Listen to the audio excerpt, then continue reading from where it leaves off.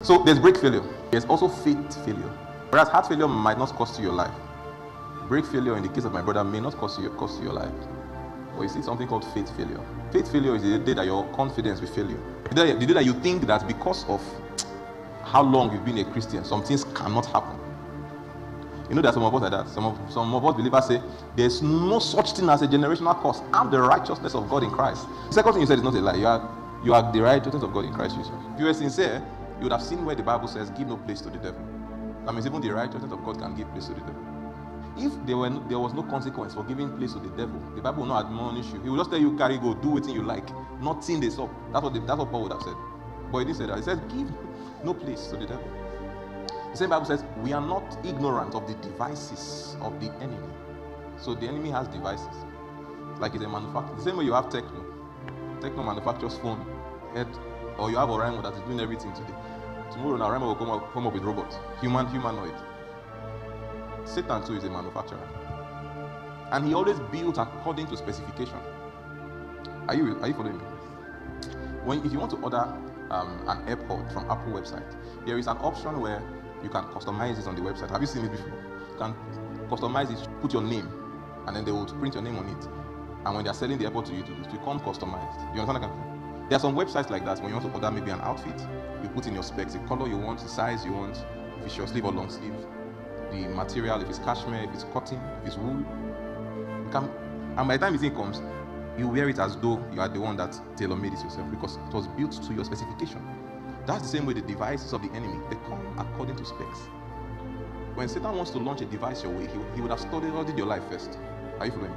He does not just do like this and say, which demon is free? He will spend time. And he would conduct a research. He has a demonic network. And so they know up until the generations that your grandparents don't even know existed in your lineage. And those demons are always trying out, they're like quality assurance officers in hell. They are trying out different things. They've seen in your lineage the weakness that was most easily exploited.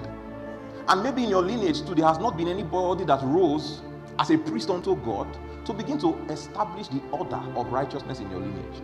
And so because of that shortfall, Satan has had a free way all this while, until eventually that weakness in your family's lineage, it became the ground for an altar to be built. An altar is not what you see physically. It's any ground that spirits can achieve trade on. Whatever a man begins to do consistently can easily become an altar. It means that it has become a portal. Demons can now have legal ground on the account of this thing to begin to trade in your life. That's what the Bible calls a lawful captive, a demonic network. So he doesn't just throw anything to your way. He would have seen, okay. So if you look at Miriam now, say,